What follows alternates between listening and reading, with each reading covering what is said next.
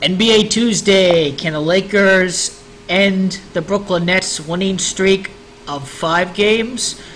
I think the Nets are going to extend their winning streak to 6. LeBron wore number 6. LeBron is 6 letters. The Nets enter the game with 6 victories at home. But the main thing to look out for is the Lakers having a 7-9 record away with a loss. The game is on the road. It's at Brooklyn, New York. It's Brooklyn, New York that equals 79 in gematria. The Lakers' 13th loss should be able to occur against the Nets.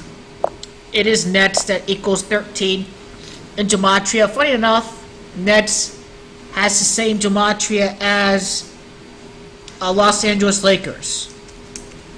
Los Angeles Lakers equals 58 in gematria.